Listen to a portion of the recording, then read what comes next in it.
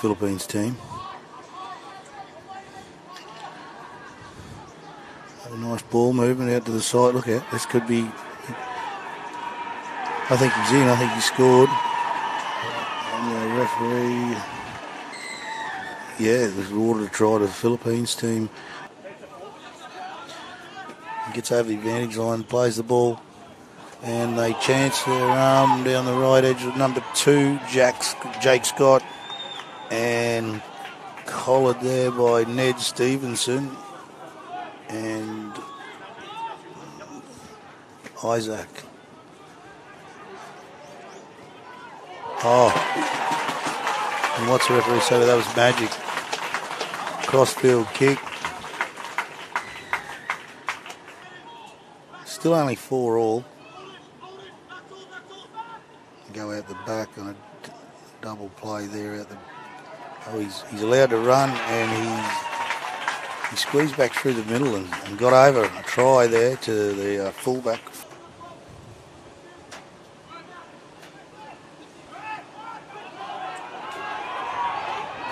Well, I do not know what happened there, but off the base of the scrum or from the back of the scrum of the defensive team, good strong carries. Back on the inside to Ricky Kachua, bumps off one, and he must be very close. He's just short of the try line. Oh, Gerald goes, dummies, comes back, and he says he thinks he scored the try, and the referee agrees. On the attack, tackle 3. They go to the right.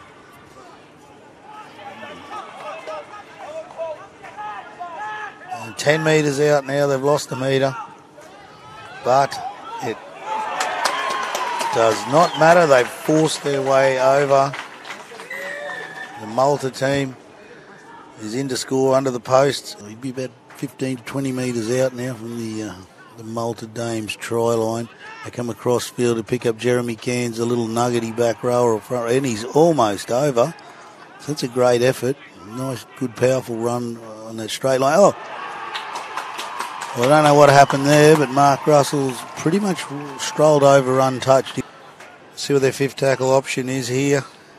Mark Russell goes, and well, if he's not running over untouched, he's putting him in so they're untouched. That's a try to Ned Stevenson down the left edge. He lines a kick up, and oh, he's put that one over for his team from the sideline. So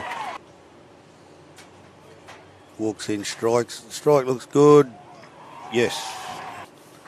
Walks in, strikes it well. Conversion successful. Referee waves time back on him. Unfortunately, not that time for the Philippines team. A slower play of the ball. You go at the back to Tyrone O'Leary, across to Mark Russell, to Tom Gunn, who offloads to Blake Mackey, who scores in the corner, and they're just shifting it from left to right, creating the extra man, taking advantage of the extra man that they have. Here's the big number 8, the front row for the Malta team. And I think that's the full-time siren. The conversion is unsuccessful. Malta have just been defeated by the Philippines Tamaraws, 32 points to 22. The Philippines Tamaraws were sitting in number 22nd position in the world rankings, just knocked off the number 10. A great effort from both sides here today. Fantastic game of football in these atrocious conditions.